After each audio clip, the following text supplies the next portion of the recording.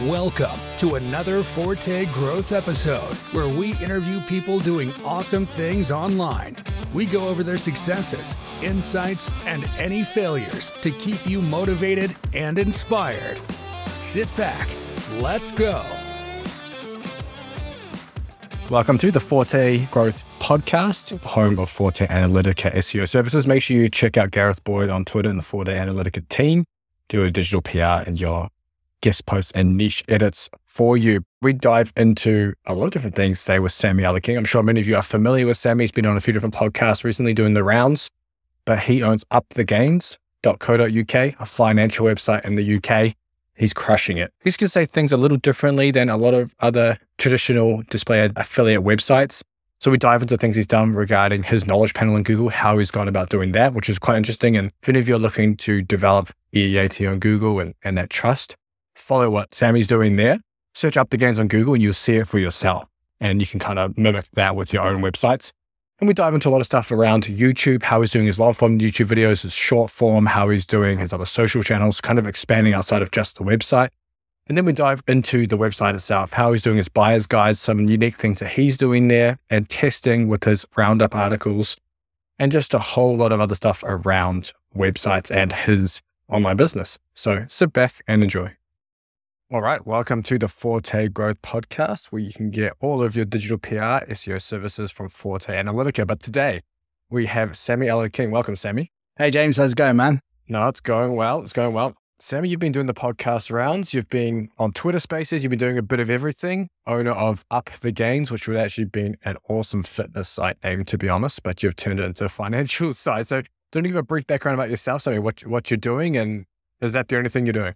Well, the game is to make people financially fit, James. So, you know, we're still crossing over into the fitness world. Yeah, of course. Thanks for having me on. I've been a marketeer for nearly 15 years. I've been starting businesses since I was about 16, most of them failing or just basically allowing me to spend more money than I had or needed at those ages. So yeah, I've grown mainly in the hospitality space, but also in the digital app space as well.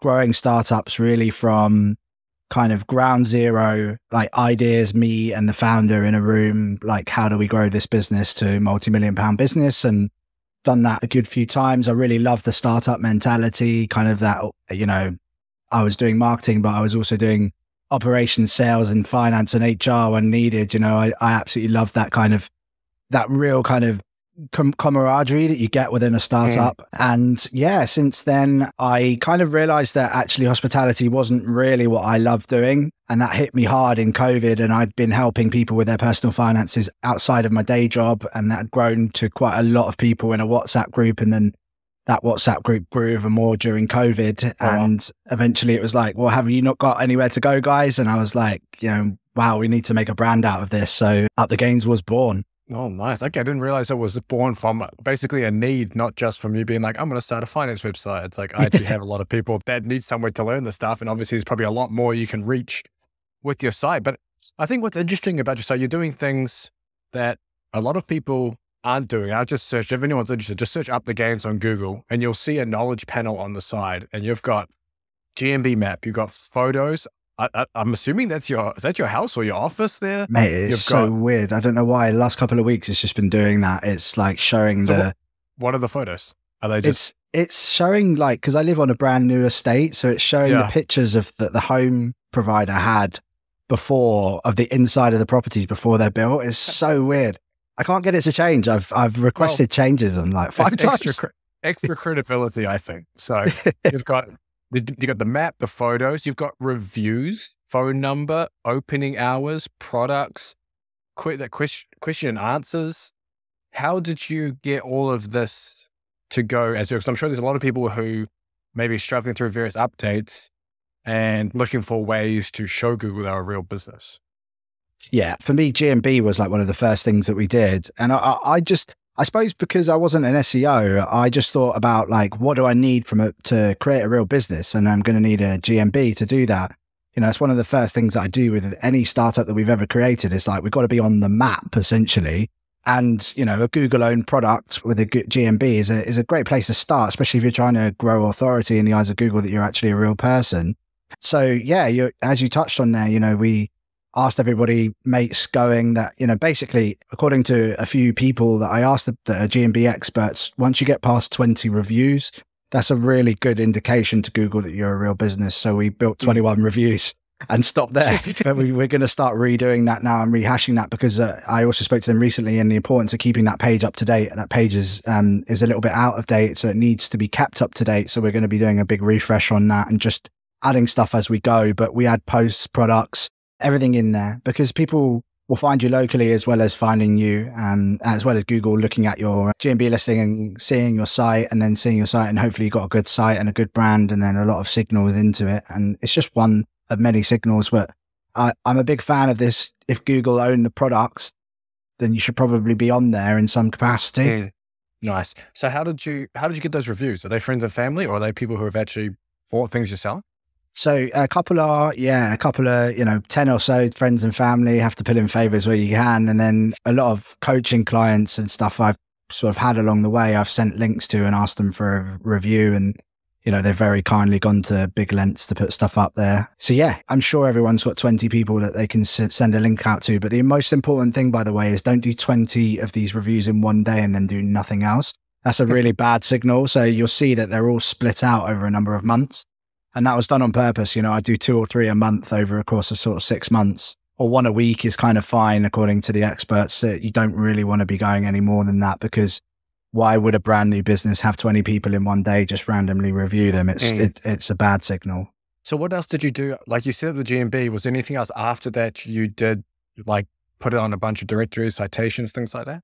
Exactly right, man. Yeah, your standard Yelps and, Yellow Pages is Yelp these days. But anywhere that was like, Hampshire business listings, all of these types of things for a lot of local stuff, a lot of UK stuff. And then we put, Crunchbase, all of those types of things that you can get early, which are just showing you that you're a real person, making sure you've got your LinkedIn, that you're actually working for that brand, and then linking back out of that brand and starting to do posts on LinkedIn about it, linking out from LinkedIn to you from the articles that you can write on LinkedIn. It's a great way of getting a few links and a few mentions up and running early. And then for us, it was really about building links into homepage as quickly as possible, really, to just try and get a little bit of authority off the ground. I think it's massively important, especially, well, to be honest, in any niche, homepage authority early on is a massive factor. So what are you doing now then for link building? So you've kind of built a lot of those homepage links initially. Are you now doing a lot of outreach, guest posting, niche edits to edit pages? You're doing digital PR stuff. That seems to be the big trend at the moment. What have you got going on? Shout out Gareth Boyd, Forte Analytica, of course. He's been a massive, massive help to us. I started with niche website builders back in the day. So James, I'm following you around everywhere, man. It's getting a bit weird right now, So, I started with the digital PR back when niche website builders launched it, and we got some great results at first. But as we all know, it kind of tailed off a little bit, and we did end up. But really, when you worked it out, the amount of links that we got for what we paid kind of was respectable, really. It was a great deal at the first thing. So we were building a lot of Sammie Ellard-King, personal finance expert in the Metro, Telegraph, all of those sort of sites, which is, great signal. But we were also doing guest posts ourselves along the side of that. So contacting personal finance sites, there's great Facebook groups like UK Money bloggers, etc. These types of groups where you can go and reach out to a load of sites on there and get yourself writing articles, and that can kind of go into your more supporting pages. But I do feel like you should wait sort of 6 months before building any kind of links into support pages, because it's not really very natural, and making sure that you've got at least a few articles within that cluster that are actually ranking, because why would you have links going into those pages otherwise? So, try and make it as natural as possible, and obviously internally link up into to the pages that you want to rank, the big ones. Charles Float put out something today. It's a topical map of link building, and it's actually, he's so right. It's bang on. Like, building links into your sport pages rather than your money pages to boost those up is a great way of getting traffic early on to these sort of big pages that you really need to make revenue out of. Yeah, but before I dive into as well more about your site, I think the listeners will be quite interested in that too. But I want to know what else you're doing outside of just blogging. And I know you have a podcast and YouTube you're pushing as well, but you can dive into that too. But what else are you doing outside of that regarding other areas of putting content? So socials, email, all that kind of stuff? It's a great question. So for me, building this as a marketeer, I look at every area where perhaps my audience might play. You know, blogging is one tiny sphere of marketing. If you look at the whole sort of 360 approach, that's exactly where I'm going with this. Because James, I'm sure you're reading stuff all day, but do you really enjoy reading blogs? Probably not. Like most people like video these just days. Having a video on in the background. Right, exactly, man. So, but some people love reading. I can't read anymore. I can't even read books anymore. My brain just doesn't compute it in the same way. I need to listen or watch. And so what that's doing is then just completely discounting almost 2/3 of an audience base in the way that they learn if you're only writing in blogs and trying to rank on Google. So I want to be able to basically give the same message, let's say we're writing an article about how to create a budget. The podcast could be about how to create a budget, and so could the YouTube video too.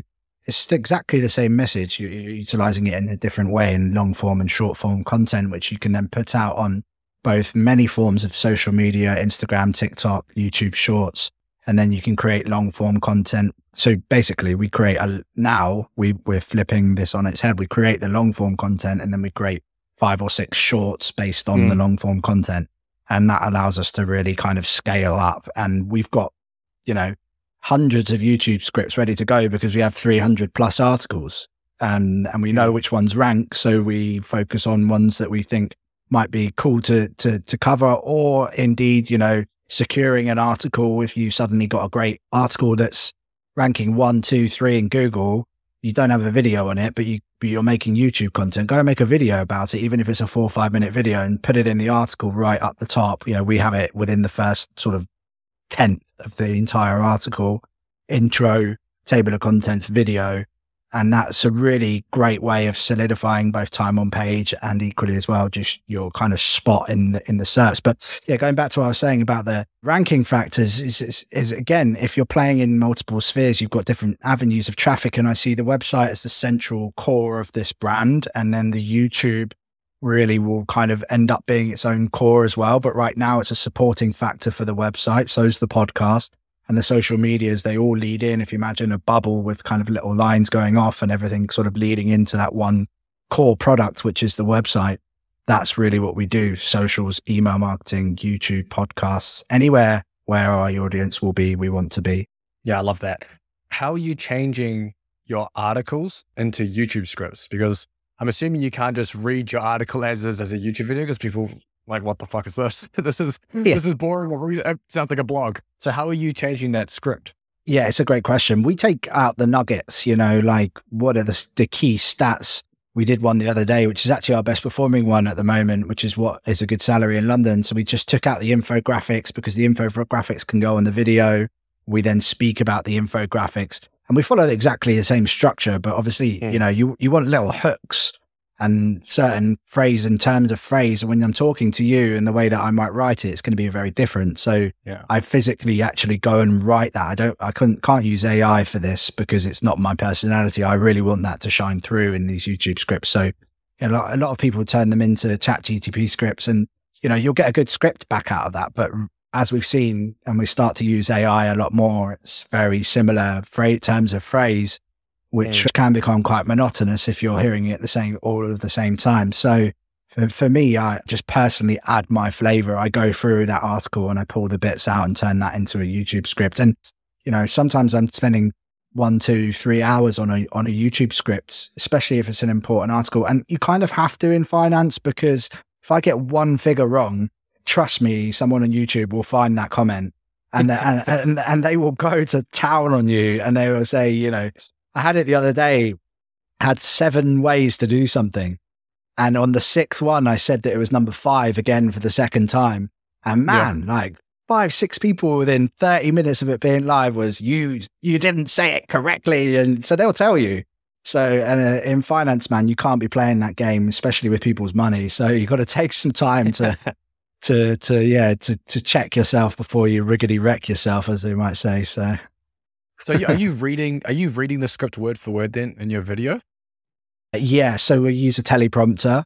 It's taken some refining, man. I mean, we got like the first few videos that we did were absolutely dog shit, because it's just, they were so bad because I was looking left and right. But then luckily v.io is a cool little video editing software, but it has AI software. So it makes you look at the camera, even if you're not looking at the camera, which is scary. And it's really cheap, but it makes my eyes look quite big. My girlfriend said that she quite likes it. So yeah, I might have to roll with it. Yeah. So the videos that we were creating at the start were dreadful, and I was trying to learn it line for line and then do it. And then, you know, I was just like, you know what, 50 quid for a teleprompter off Amazon, and the app's about 20 quid a year. And I can get the words going right down the middle of the camera lens, and I can then start to deliver that. And I feel like my performances are getting better and better and better as I'm going now. I'm way more relaxed. I'm not like doing some weird little high pitched voice that I was doing at the start, really trying to put a lot of energy into it, which I'm sure we can all speak for. When you start making YouTube videos, man, it's an experience for sure. Dude, it's hard and it's a grind. I'm the opposite to you though. I can't do a script. I cannot read off something while I do a YouTube video. I might have some points written down beforehand, but they won't be anywhere near me. And I just look at the camera and I just talk about the topic. I don't even think beforehand. You know, I was like, this is the topic. Okay, I'm going to talk somewhat on that, and then I'll just talk, and whatever comes out, comes out. And that's as far as I go. I can't bring myself to script it, plan it, like too much time. And when it's scripted, I just can't. It's almost like I can't deviate from what's on there. Yeah. And it makes it very, very hard for me. So I'm sure there's people listening. I do little things like, I put like a riff in big bold words and brackets, because I know that I'm going to go and say something. And then I try and bring that back. And the beauty of that, of editing, is that, you know, I can mess that up 5-6 times, but there'll be chunks out there. And luckily my editor, who's amazing, off Fiverr for very cheap as well, he manages to make it look like there was nothing wrong. But if you saw the unedited version, you'd be like, how on earth is he going to make this work? But yeah, no, I don't know how you do it, man. Honestly, I lose myself completely. So teach me your ways, because I'd love to make it less like that, but it is what it is. I have no ways. It's probably more laziness, to be honest. And then I can just talk. Like sometimes I'll do, like, if I don't have a guest, I think this week I'm going to do a solo podcast for one of my things, just because, yeah, last week, my shitty tongue also meant I had to move on my podcast like this one to today, but I might just do a solo one. I mean, I did a solo one a few months back, and I did like 40 minutes just talking into the camera with no notes, nothing. Nice. I think once you start writing enough content too, is so much in your brain from writing and researching that you kind of just start to regurgitate shit, and then your own experiences on top of it makes it a little easier. But you mentioned obviously you have your Fiverr editor for some of those things. So how big is your team? Because it sounds like if you're writing content, writing YouTube scripts and filming them, there's already a lot on your plate. And then you've got to edit and post shorts for Instagram, YouTube, TikTok, and everything else. I was using opus.clip, the AI video editor, for the shorts. And I was like, okay, I'll schedule the entire week every Sunday. I did it for like 2 weeks. I was like, holy shit, man. It's just like, it takes so long to schedule Instagram, TikTok, YouTube shorts, Twitter, all 4. Even though you're doing the same video on each day, but then, you know, sometimes, man, it's just a pain in the ass. So how are you navigating all that? It's a great question.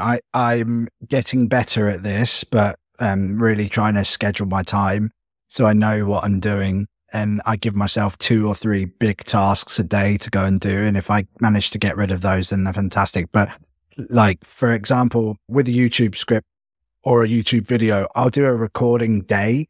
So I'll change my t-shirt 2-3 times just for each video, for example, but I'm still recording at that same time. Like the other day I did 4, and then, you know, I have to cut those up a little bit and, you know, add the images and the B-roll to the scripts where I want them for the editor, and send that over. So, you know, I know recording day, post-production day, which is me getting the videos ready for the editor. I know that that's 4 YouTube videos. I'm only putting that out for a week. So I'm doing that once a month. So that's 2 days per month, if you see what I mean. And then in my shorts day, I'll record 25 shorts, and I'll just change the camera angle and take my top off. Hey, no, too early for that. I knew it was a fitness site. I've not got guns like you, mate. I'm going to tell you. Yeah, you know, like I'll just change things around. I'll do batches of 5 in that t-shirt. So, you know, I've got different content coming out at different times, but people don't know that, it's actually 1 or 2 days a month we're recording for, and then everything else is done and my editor will send it back in batches essentially. And to talk about your team, I have one full-time VA. The editor might as well be part of the team because I pretty much send him so much of work. He's busy with my stuff. I imagine he's doing 1 or 2 days a week with me at the moment, the amount I'm sending him. But, he's £34 for a YouTube video, which can be up to 15 minutes. And that's damn good. He's good. Yeah, it's good. And his ratings are insane. He's got the hundreds of thousands of reviews on Fiverr and he doesn't put his prices up. I hope he doesn't listen to this. And he's per shorts, it's for up to a 60-second short, properly edited. Maybe it can either be taken from the YouTube video or pre-recorded, which he then cuts up, is £4 for a short. So, I can knock out, a good month's worth of content for 80, 90 quid. And I've got 25 shorts and, 4 YouTube videos. So it's under £200. I've got like a YouTube editor, which is pretty good. That's a very great deal. Yeah, that's a very great deal. I mean, obviously hit and miss depending on what you find on there, but it sounds like you found a solid editor doing that. Now that's awesome. Around the shorts as well. So you're filming all your shorts and you mentioned you're cutting some of your long form into shorts. Is that a prevalent thing that you do, or is it mainly you film the shorts independently? And why do you film your shorts independently versus just repurposing your long form content? I think there's different spheres of content really there. Like, yes, taking some of your, we take 1 or 2 per YouTube video. So a key bit of that video, we will then repurpose into a short, which actually the purpose of that one is for YouTube to then link back out in the related video section of that short. We've only just started doing that though. And before we were really just filming just short form content, really just because the thing is, one of these, I've had one on TikTok recently go to 180,000 views. And then another one the other day, 18,000. And the rest of them are like 400, 500, 600 plays. So it just takes one. And we went from 200 followers to 900 followers. And that's what can happen. And it just takes 1 or 2 more of those. I've watched a number of creators, especially right now on Instagram, especially. The algorithm is favoring reels. If you get one go absolutely wild, there was a girl the other day talking about the 3 things she could save on UK tax. She went to 1.7 million views. She started the video at 3,000 followers. She's now on 94,000 followers. If that then happens to me, if I get one of those, then that's it. My business will literally probably double overnight because I can then start sending traffic from the stories into affiliate pages and articles and just print money based on what we're saying. And also for my newsletter and my, and the digital products, the sales will go through the roof. So that's the strategy. We want 1, 2, 3 viral videos over the next sort of 3 to 6 months, and we'll be in a very, very different position. So, and it just all feeds into each other. So that's the strategy at the moment. I love that, man. But did you notice anything different with the video that went viral versus the ones that aren't? No, weirdly, well, it was me interviewing a blonde girl, should we say, and she's in the finance industry, and she was talking about a product which is quite hot right now in the UK, which is a lifetime ISA, and it's basically a way for young people to save money for a house. So, quite a hot topic across the world, really, anyway. And I think she just explained it very well. And I was sort of reacting and asking questions to her if it was a podcast clip, and it just blew. And that's another thing with podcasts, especially with the video podcasts. We take 1 or 2 clips a week and we put those on Instagram and TikTok, and they do okay. But then that one just went wild. So I don't know whether it was like, they like the look of me or her, probably her, but it was, that's just the way it is. It's very difficult to put a finger on it. But then I had a video the other day, which was just me talking. I was quite bullshitting what I was saying. I was basically saying that you won't retire early, and if you keep doing this, and, a bit of negativity and a bit of and the comments went absolutely wild. People basically throwing the shit out the prams, like calling me Satan and all this type of stuff. But it's like, okay, cool. You don't get it. That's fine. I'm not here to please everybody, but I'll take the 18,000 views and the couple hundred followers that come off it.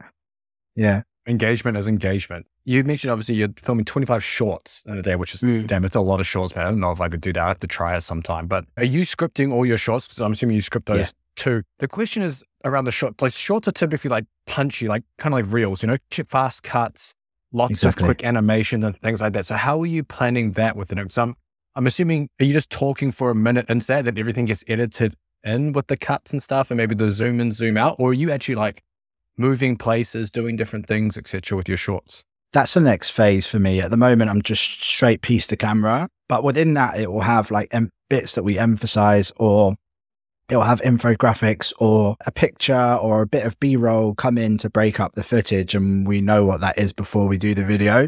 But at the moment, we just started. I've basically been working quite closely with this guy called Rico, and he's been really teaching me how to write like unbelievable hooks. He's actually taken multiple channels now from 0 to like hundreds of thousands of followers.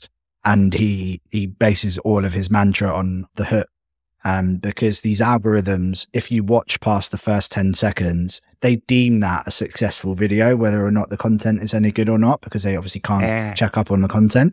So your watch time now is what's important. The likes and the comments and the saves, yes, they're still a factor, but actually the watch time, keeping people on app. If you look now on the back end on the insights, there's watch time and retention rates and graphs, which you can see. So your idea is to try and keep your retention rate as high as possible. Now you do that through a hook, and that can be as simple as, imagine I said X, Y, and Z, or most people that are like this think like this, or, there's loads of them. I basically got a whole 30, 40 hook bank, which I can then feed different X and Y, Z topics into.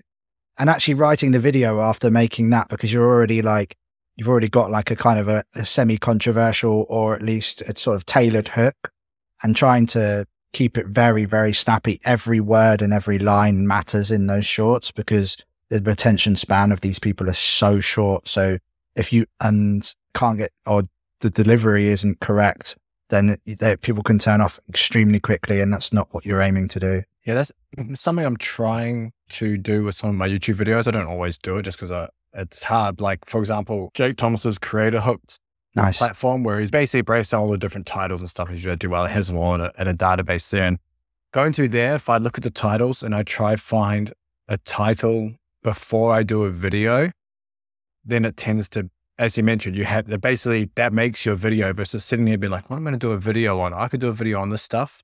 And then what am I going to title it? And then you got to try and figure out a clickbaity title for it, versus going the other way, starting with the title and then making the video. But obviously that's a different way. So are you ever targeting keywords and stuff on YouTube, or are you just going for something that's going to hopefully clickbait and then be more on the suggested browse page? Yeah, so it's something I'm learning a lot about recently, and actually it's super interesting. I use vidIQ, which is basically a YouTube SEO tool, and you can search by keyword and related phrases and questions, etc. And we craft now, I might come up with a video about, I don't know, budgeting, let's say, again, because everybody understands it, but it might be 8 bad budgeting hacks that 20-year-olds never should do, or whatever. Yeah. And I would never have found that without that. And actually you can see search volume and competition based on how many subscribers you've got. And it actually looks at your channel and says whether or not it thinks you can rank for that, which is interesting. It's too early for me to give any data on this, but I've seen videos, like some of the reviews go on to page 1. I would have written the title completely differently, and we've gone on page 1 on YouTube search. So I think I wouldn't have got there without that. So there's certainly that at play, and I'm very interested in exploring it, because if you look at your Ali Abdals and your Zanes, etc., they all bang on about using TubeBuddy or vidIQ as their kind of back end system, and that's where they find a lot of their trending videos is using that software. And so, yeah, I think it's important. We all know that YouTube search is a real thing, so we've got to optimize for that too. Nice. I want to come back to your website. We haven't let you touch too much on the website itself. And yeah. How does your site make money? Is it just display ad affiliate, or you got more going on? Yeah, digital products is the third stream. So yeah, there's really just those 3 at the moment. We do obviously sell placements as well. One of our main revenue drivers last month was us selling a spot on the best investing apps page. And the brand just wants to burn through some sort of VC cash and get themselves some quick wins. And that's getting on, the best investing apps page on a bunch of websites. They'll pay to be the top spot. And that's a really lucrative way of things because it was me moving a box from, number 4 to number 1. I still get the CPA, and they're paying 4 figures to be in that spot for 3 months. And if you have multiple best of pages, you can charge per page. And if this works out with this brand, they've just got over £100 million in funding up for taking some of that cash, and they want a sponsored review as well now, so they're happy to pay for that. They're paying £500-600, which is sort of $700-800 just for that review. And that's just great money for me because I can sort of just put that out, and as long as they still give me a CPA, I'm like more than happy to do that. I do that as well a lot with the guys that I know that don't get a lot of search volume. So like, let's say there's a brand in the industry that in your niche that comes and asks you for a review. You're not going to get a lot of traffic for that. So why dedicate your time to it and tell them that and be really upfront? Just be like, I'm not sure this is going to get a load of search traffic just based on how big you guys are as a brand. But if there was some budget, i.e. some money, then, that might change the way I think, kind of thing. So yeah, that's a good way of looking about it. What do you do, or what would you do then if this company sponsors the number 1 spot for 3 months and it converts really well, and then they decide they don't want to keep sponsoring? Do you still keep them there number 1? Yeah, look, it's a brand play at the end of the day. If people are enjoying them, especially within finance, you've got to be careful. There's got to be trust factors at play here. If this brand came and said, hello, yeah, I want to come to number 1, but I go on their Trustpilot and they've got 2.1 stars and a shitload of people telling me that, that they're awful, run for the hills. Yeah. I won't take the money no matter what they offer me unless it's, £1,000,000 and then, happy days. But even then, it's going to be very, very difficult for me to then, if I break the trust with my customer base, then I'm not doing right by myself as a brand builder, and I have a responsibility to them and their wallets at the end of the day. And that's worth more than a couple of grand that someone might throw at you for a spot there. So we do very much check that. But yeah, you're right, 100%, man. If it starts converting well and the CPA is good, then absolutely, we'll keep them there. Nice. And then your content strategy now, what are you currently working towards? Are you trying to put up more affiliate style content to boost your revenue, or are you looking at more informational content to bring people to digital products pages? Is there anything you're focusing on? We've slowed down a lot. We went on a ridiculous content drive for the first sort of 18 months. We're still sort of putting out 1-2 posts a week, but we're really trying to go back through and optimize what we've got, because we've probably got about 50 plus reviews and maybe, I'm saying about 15 best of pages. And these best of pages in finance are massive, 6,000-7,000 words. They're huge. So we want to optimize those to the highest degree and get ourselves ranking for some of these a bit higher, because that's where the money is. And I work very closely with Jamie IF on that. And I thank him for his work and some of the money that he's put in my pocket just from his Spear framework. It's a fantastic way of really gaining trust to the user. I would really recommend people check that out. It really does work. Do you want to maybe just briefly break that down for the listeners? God, I'll do an absolute hash job of it. I think basically what you're trying to do is essentially make the user trust you and your recommendation very quickly. So the opening part of the article, the intro, is what Jamie focuses on. And the first line is, and you're giving value judgment early and a reason for them to trust you and a reason why they know that this is the best product for that person. And you're also trying to disqualify people too. So this is right for you if you're X, Y, and Z person. But if you're this type of person, then this is right for you. You can do that in finance very, very easily. If you're a seasoned investor, then this app is right for you because it has way more technical features, which you're going to want. But if you're a beginner, you're going to want this type of app because you don't want the technical aspects of it and you actually want to try and have a little bit of fun and learn. So they have a great academy, for example. So you're really trying to show that you care about the person that's reading that article, and you do that in the top 10th of that page, but equally at multiple points throughout it as well. So if you've got a top 10 listings page, then you're going to want to make value judgments all the way through that article. Are you doing anything maybe you would deem unique or different on your, maybe those big roundup pages that others aren't? Like, for example, I see some pages now, they'll have the intro, they might have like the tops. In fact, a lot of them don't even have the top 3 table anymore that I see. They do intro, and then they'll literally list, say, for example, best investing apps, and they'll have bullet points: best investing app, hyperlink, best investing app for beginners, hyperlink, best investing app for whatever, blah, blah. And then they might even have a table that has all of the investing apps, and then a kind of a ranked score for each thing, usability, I don't know, price, etc., and kind of rank and have everything in one, and then start going to reviews. Is that something that you've looked into? Do you do something different, similar? How do you go about it? Yeah, so we're testing this at the moment in quite a A and B rate, but testing essentially whether or not the comparison table should be underneath all of the app listings, above the app listings. Does it help? Does it not? What's the conversion rates if I move this here? So we do exactly that. We have a bulky intro, which gives the value judgment. It's not, especially on the best of pages, you can't really have the 1, 2, 3 lines that you would get in a blog post because people are there for a value decision. They're ready to buy. So they're thinking of buying. So you need to try and make sure that you kind of get them on board early. So a very good intro.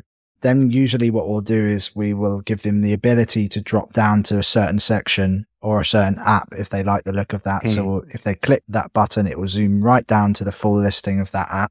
Also, we will have a comparison table, then a bullet pointed list, or the other way around. So we're testing them. And then we'll go into the big value judgments after that. But we're trying to work out what is working. And we've got it running slightly different on a few different pages. And we're just seeing how people are interacting with that. But that's something that Jamie is very good at and that he's kind of put into place for us. This was something that I was just creating an intro with a few listings underneath and doing that, praying people would come. But I knew that there was so much more to it. And that's why I sort of took the decision to work with Jamie, because he's got such great results in that area. Yeah, it's interesting because, I'm seeing almost, maybe I'm seeing like less of those comparison tables initially with like, the 3 best picks. I mean, I still do it with the 3 best picks. It's just kind of how I have it there. But seeing less of that now and just seeing more of like literally listing every single thing that's probably within the article. And then it, going down that way, which is interesting. I don't know if it converts better or not. We're using Lasso to deliver that at the moment because they've got some fantastic software that allows you to be able to get across key information and star ratings. And this is best start for beginners, best for seasoned investors, etc., in a very nice format. So you can do a top 3 listings in a vertical table very, very quickly. And it looks great and it works on mobile and it makes a lot of sense to do that. And then underneath that, so you've got value judgment, top 3 listings, all of the listings and their best for and what they're listing for, then comparison table. And then only then are you then going into the full listing of the brand. Like so they've got like 3, this is the top 3, sometimes in some cases top 2, because you don't need to give more than that. Yeah. And then full amounts, there could be 10 apps on there. Yeah. Often I don't really add more than 6 or 7 because who needs more than 6 or 7 investing apps? So yeah, that's the thing. So it really depends per page on what we're talking about. Yeah, I like that. And then when you're explaining, say, the buyer's guide section, how to pick the best investing app, and you kind of go through the different things, or how you picked the best investing apps for this roundup. Are you placing it after all of the products, or are you doing the beforehand, like this is how we pick the best apps? Yeah, so at the moment we have it at the bottom. So what we actually do with the buyer's guides is we have a 6-pillar system. We call it a 6-pillar system. We're trying to basically say that it's ours. Basically, anyone can use it. It's essentially just a way of ranking, but it's the way I rank in the single reviews. I use the 6-pillar system, which is, suitability for beginners, useful features, these types of things that are important for any type of financial app, whether you're Tom, Dick, Harry, whether you're a savings app, investing app, a make money online app, it doesn't matter. These 6 factors are really important. And then so we use that as the buyer's guide, and then we give a winner per value judgment, which might be a bit different to the other one. So what's the best for usability features? Which is the best for beginners? Which has the best customer service? Which has the best customer reviews? And that might actually be different to the value judgment you've given right at the top.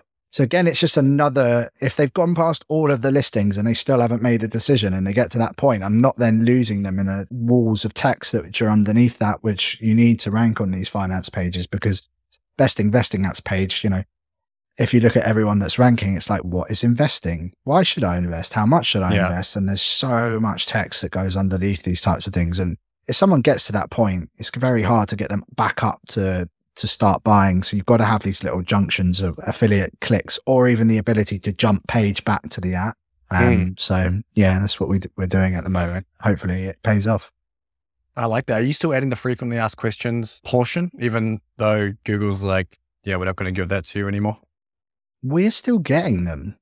I don't know whether or not like we shouldn't be, or we might get hit for this, but we still have FAQ schema, and new articles that have gone up have had the FAQ showing on the listings. So if that gets turned off, that gets turned off. But I personally add FAQs to every single article because it's where I put the questions that I don't really want to talk about, but are important for the page on ranking factors. And it's basically where you just shove everything that you couldn't really talk about in the article, or the variations of the keyword that people can't really talk about in the article because it is SEO heavy. Are you adding that to informational articles then too, or just the 100% buyer intent stuff? Yeah, we do it on everything. It's a really great way of just answering tons of questions and variations of questions that may come up with that topic.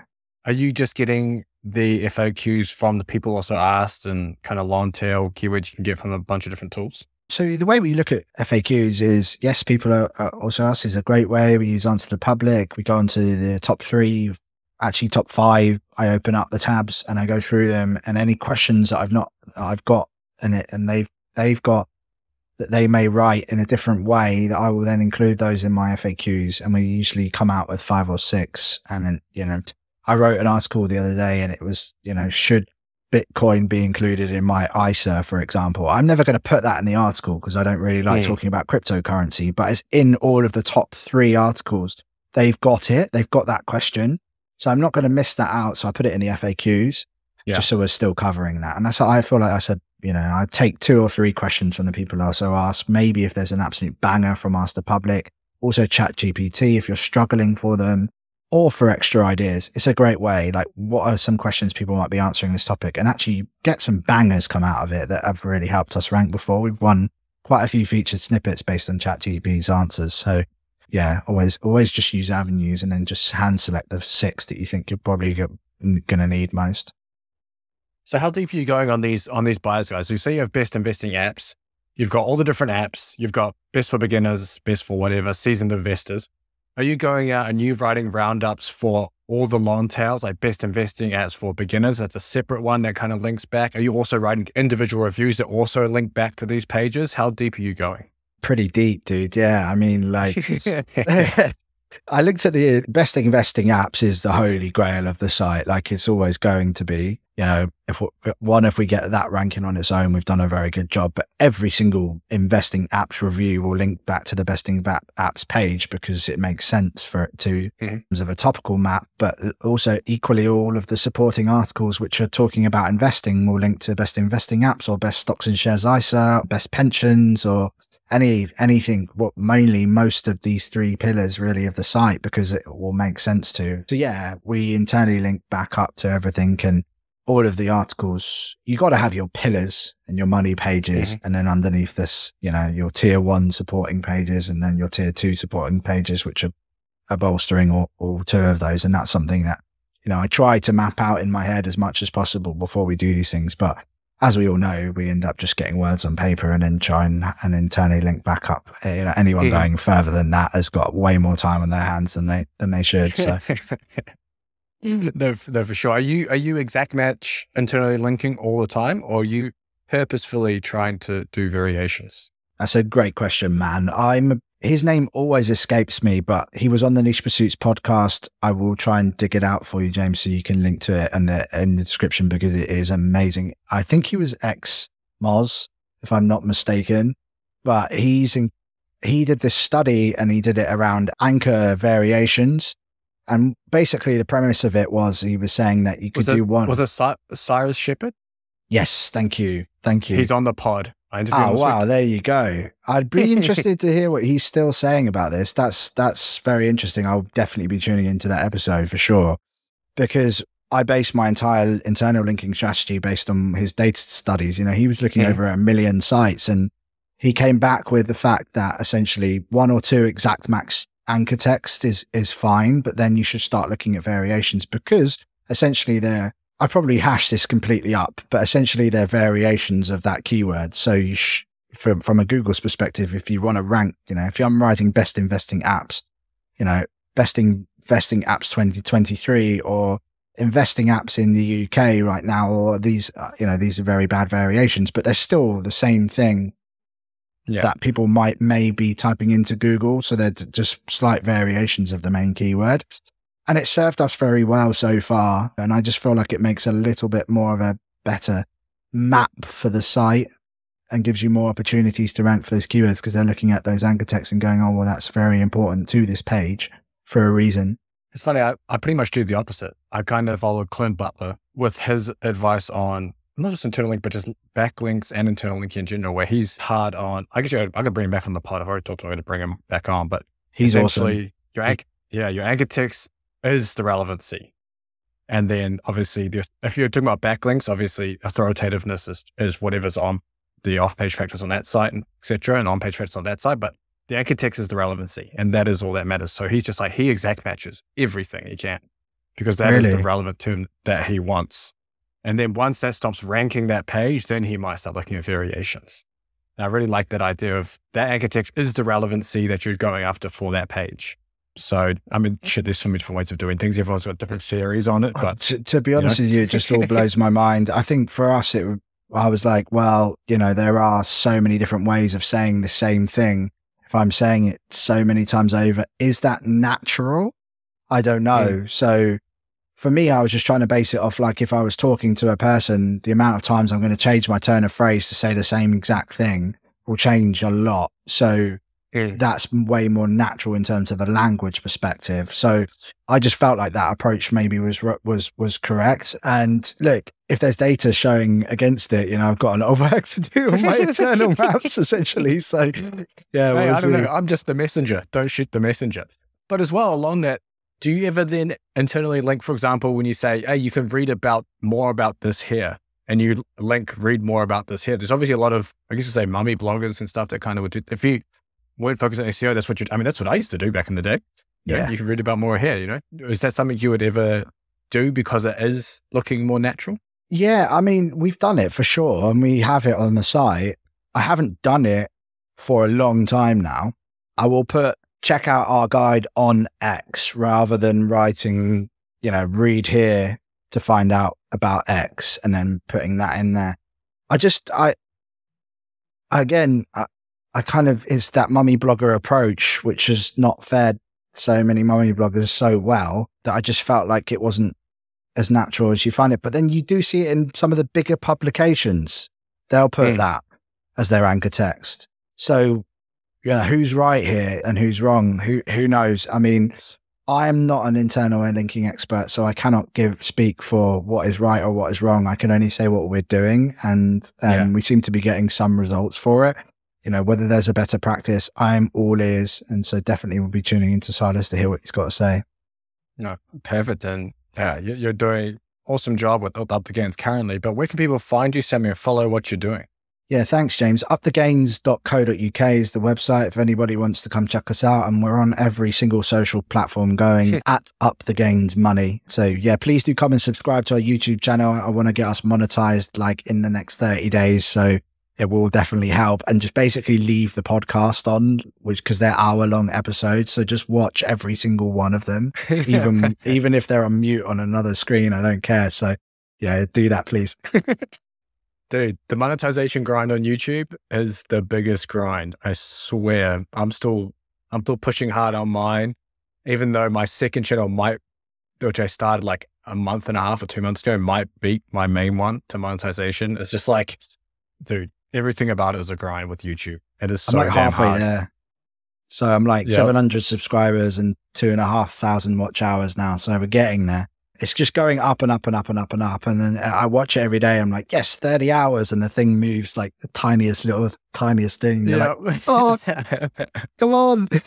But, in the finance space, for me, once I'm monetized, the CPMs on that are like 12, 13 pounds. Yeah, that's true. That's going to be like really, really great base of revenue for us as soon as we're monetized. Yeah, that's a big, big, big goal for us. So please do come watch all of our YouTube videos. No, I love it. We'll link it all down in the description too. But thanks for coming on, Sammie. I appreciate it. Thanks, James. Appreciate it, man.